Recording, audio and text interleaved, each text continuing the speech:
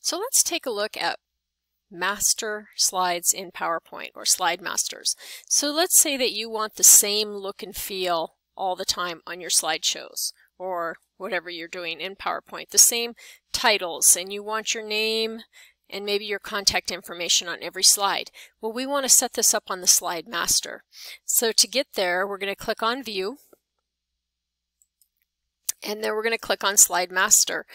And we're going to scroll up here to the big daddy up here. This is the one that will populate to all the others.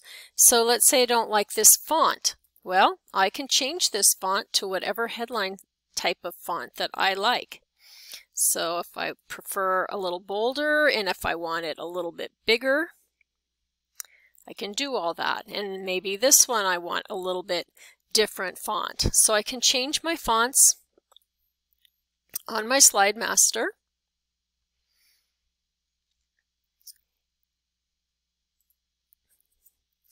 And I can add things in here. So let's go ahead and say I want to insert pictures, and I'm going to go to stock images. And I'm just going to grab a little icon because I want my name and my logo down in the lower right hand corner. And I'd like that to be on every slide that I create. So I'm just going to click on icons. And I can search for icons, or I can just scroll through and find an icon that I like. I'll pick bats. Here's my little icon. I'm going to size that down a bit so that it's really small. Put it down in this corner. I can zoom in a little bit. Look at my bats. And then I'm going to also go to Insert, Text Block, and put my name. Down in the corner here, I'll right justify that, put that with the bats.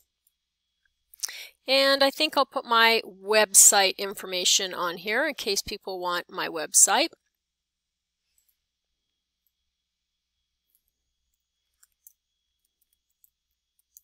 And I could change the text size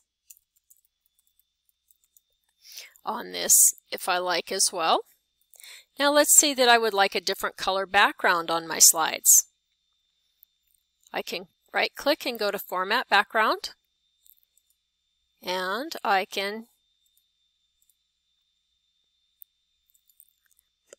pick a different background color that I like a little bit better. Once I'm finished, I'm just going to click on the Slide Master again and close that master view. And now I can see exactly what my slide will look like. Zoom out, there it is, with my website, my name, and my little flying bats. And if I made a new slide, that's Control M for make a new slide, you'll notice that they all are the same with the bats and my name and this other information. If I wanted to change this, you'll notice that since it's on the master slide, when I'm creating my slideshow, these don't move around. If I wanted to edit anything here, I would have to go to View and go back into the Slide Master view to be able to move these items. That's kind of the beauty. And if I would like this to be saved as a template, I'm going to go up here and say Save As.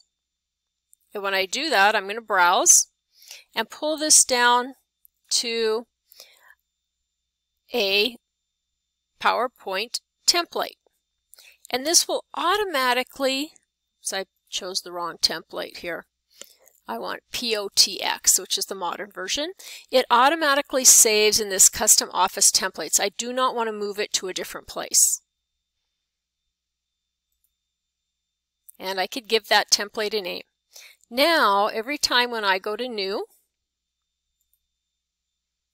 and instead of starting from a blank presentation, I could click on Personal here, and I'm going to find all of my personal templates.